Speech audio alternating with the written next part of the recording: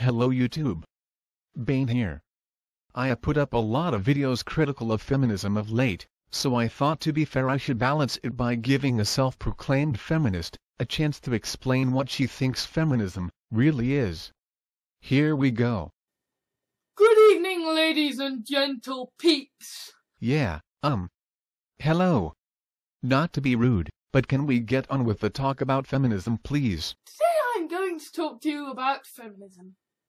Yeah. That's why I am here. This is going to be controversial. Now, first things first, I have not studied feminism. That probably gives you a huge advantage then. And I am a red-blooded male. What the fuck? Sorry dude, I just assumed you were a lesbian rad fan. I'm a straight male. I'm interested in women in that way. Now, Look dude, you do not have to prove anything. Just tell us about feminism. I have gotten to the stage where I can't help describing a female character and adding the little proviso of, yes, I am or I'm not sexually attracted to this character. Dude? Really? Too much info. Okay, I get you are a red-blooded male. Can we get back to feminism now, please? Now, the kind of... Basically, there are three kinds of feminism. Okay. Good. Good. Now we are getting somewhere. I am listening, go on. The first kind, the kind that you might be more used to, is the kind of the feminazi. It's almost a straw feminist, except it's not, because you only have to look at the feminist frequency to kind of see it. This is very much. It sounds like conspiracy theorists, you know, because they say, oh, there's the patriarchy, which is just, you know, male lineage. It's just, you know, it's kind of. They treat this thing with all its big words, with these big powerful words, as though it's kind of like men have an ironclad hold over the world and we are ruled by our dicks. When I'll get to my views later, but the word, what it actually means, isn't so full with connotations. To the first way of feminists, it does, because it's saying that, yeah, some people, some interpretations are kind of like, we need to enlighten them to not be oppressing, or even like, they are accidentally standing in our way, but it's pretty much the same thing, you know, worded differently, said, you know, with different emotions behind it, but it's still basically, we're not getting jobs because of men, you need to stop having such a male-centric world. Okay, that's the first way of feminism. I am not going to pretend I understood any of that. Maybe we should just move on to the next type. The middle way is kind of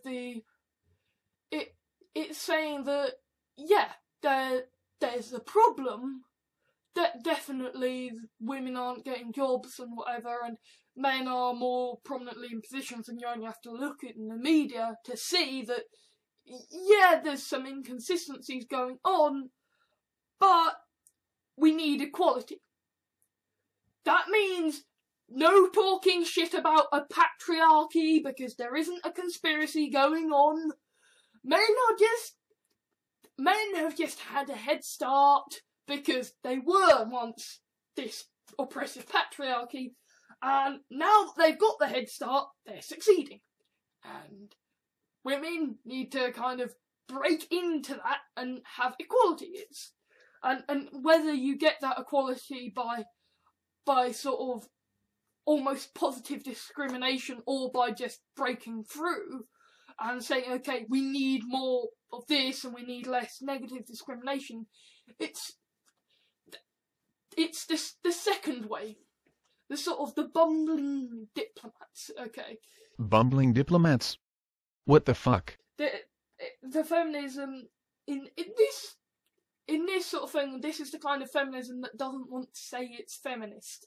This is the feminism that is very much the, well, I wouldn't call myself a feminist, but I do believe that there are problems with sexism and they need to be solved and things could be more equal. Okay. I have to tell you, this feminist stuff is very confusing.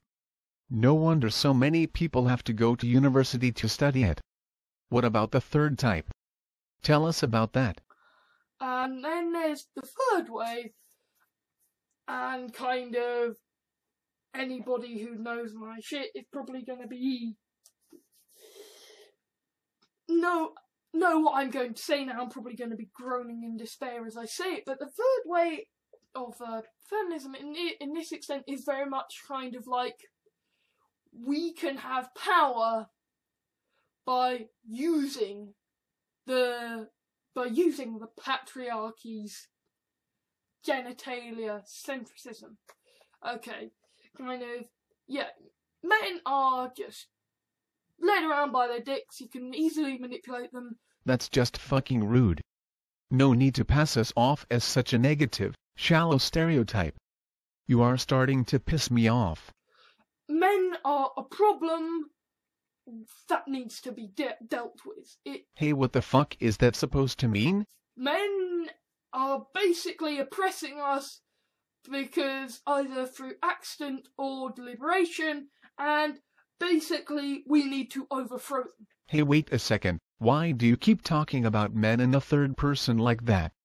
You're not a guy, you are a lesbian radfem. I knew it. That fucking bad haircut gave it away. Men are patriarchal, oppressive, dick-led idiots. Well, fuck you too. As a method of feminism, it is kind of backward. Oh, we are back to talking about feminism now, are we? I kind of, well, backwards the wrong word, but it is kind of the thing of feminism is about bringing equality. So here you have kind of people who kind of call themselves feminists, but very, very much are not. Okay, what you are saying is that the feminists are feminists who are not feminists. This is complex. I should be taking notes. It doesn't help the situation, I feel. I mean, if you want to do it, if you feel that way, generally, then... Fuck, if I want to take notes, I will fucking take notes. Jeez, what's the big deal? Can we get back to feminism now, please? Then good on you, it's your life, I'm not gonna condemn you, because, let's face it, I'm a white middle-class geek. And I am a skull in a Kool-Aid jar. Now stay on topic, please. I find sexual objectification a turn on. Please, please, I am begging you. Please do not take off your clothes. I am not interested in sexually objectifying you, not in any possible way. Can we please get back on topic? I know I shouldn't, because I know that that feminism is just like, no, you can't, no, evil. Seriously, if you start taking off your clothes, I am ending this conversation. It is a kind of fairly, I don't know if I should say natural, but it feels right to say it. It feels like a natural part of reproductive urges. Yeah, I can tell you, there are no reproductive urges here. Please stop sexually harassing me and get back to the topic. I'm probably never going to... Once I say this, I'm probably never going to get with anyone in my life ever, but it feels very much like, at some level, you're saying, okay, I am yours, you are mine. I never said that. I did not say anything like that. This is really creeping me out. Is this what Rebecca Watson felt like in the elevator? Hey, maybe I can use this to become famous?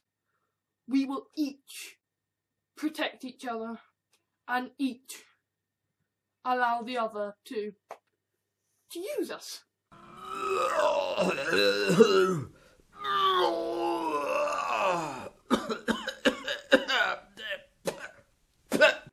That's okay, I think.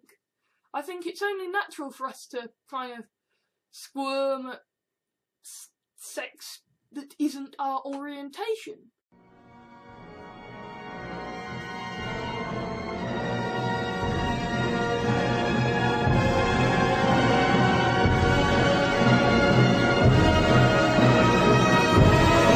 If you listen very closely, you can hear someone banging their head against a brick wall in the background.